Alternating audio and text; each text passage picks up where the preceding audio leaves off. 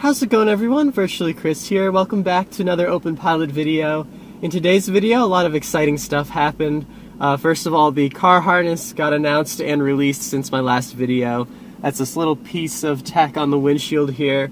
And what the car harness is it's a replacement for the Panda and Giraffe. So you just buy a car harness for your supported car and buy an Eon, and then you're all set to be up and running. So the nice thing with that is I have my rearview mirror back. I also have the stock camera cover back installed on my Civic. So both of those things are really nice, and it also automatically will resume to stock features if I ever unplug the Eon or the Panda or anything like that. And at the same time, it will also go back to stock if I flip that in the settings over there.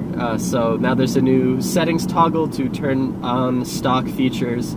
For example, if your mom came back into the car or anything, you can revert the car to stock while still leaving the Eon installed. There have been several improvements since my last video as well in terms of the driving model as well as the driver monitoring model.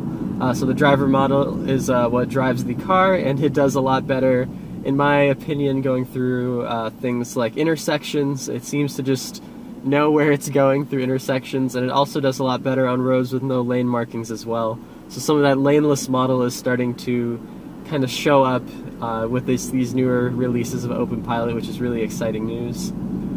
So yeah, like going through an intersection, there's like no wobble at all. It just goes right through the center of them, which is really nice. It used to have a little bit of an issue going through some intersections around here. But yeah, it seems really confident now, even an intersection like this, where as you can see there's no lane lines for quite a bit, no problem at all. There's now official support for the Subaru cars as well on the Kama website, so you can actually buy a car harness for a Subaru and get that installed in your vehicle and be up and running with openpilot. So anyone who has a Subaru with eyesight, you're now able to be supported very easily, or you might already be supported, so definitely be sure to check that out. Also in the new release of openpilot, we also have Volkswagen support. So if anyone has a Volkswagen car as well, that has lane keep assist and radar adaptive cruise control, you may now be supported, which is great. We're going to go ahead and get on a highway here so I can show off some of these openpilot features. And where the Honda shines the best is on the highway. If you have a Toyota or any car with more torque, you can of course really engage openpilot anywhere and it works pretty well. But for Hondas, we're kind of limited to using them on the highway or local roads that don't have that much curvature. Alright, we're on the highway here. I'm going to go ahead and engage and set us to like 75 as the top speed. And yeah, well, let's just let openpilot give us a chill drive here.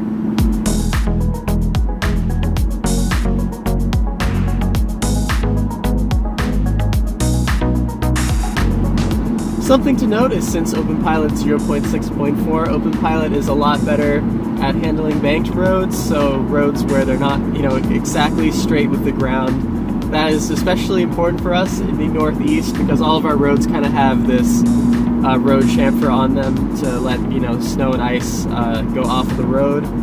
But now with openpilot, it still stays dead center in the lane even in these conditions.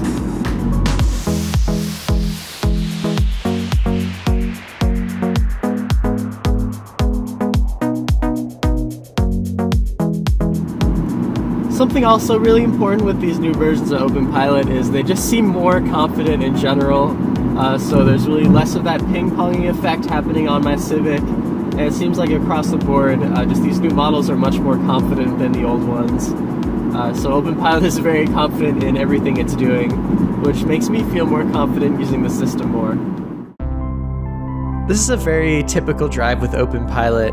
I'm here on Highway 89 in Vermont, heading north, and it's just really great to be able to enjoy the scenery more and pay more attention to your surroundings rather than focus on the task of driving so heavily.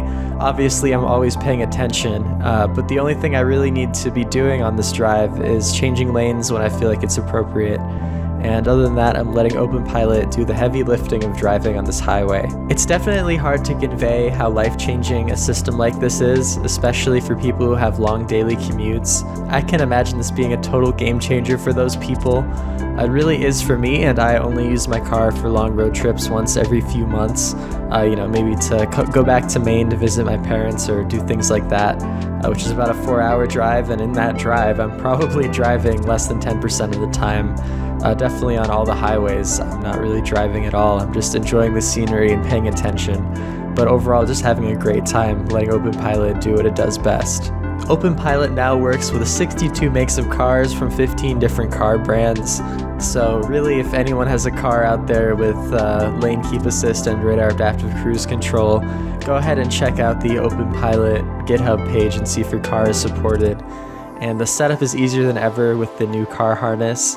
It really did only take me like 5 minutes to get it all up and running with this, and I do have preserved stock functionality, so my car still has auto emergency braking and all that.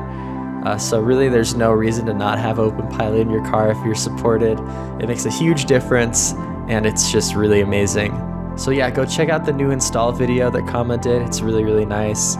And stay tuned on Virtually Chris. I'm going to be having more openpilot videos in the future. And if you want to see the full drive without being sped up, I'm going to have the link in the video description for you all. See you in the next video. Bye!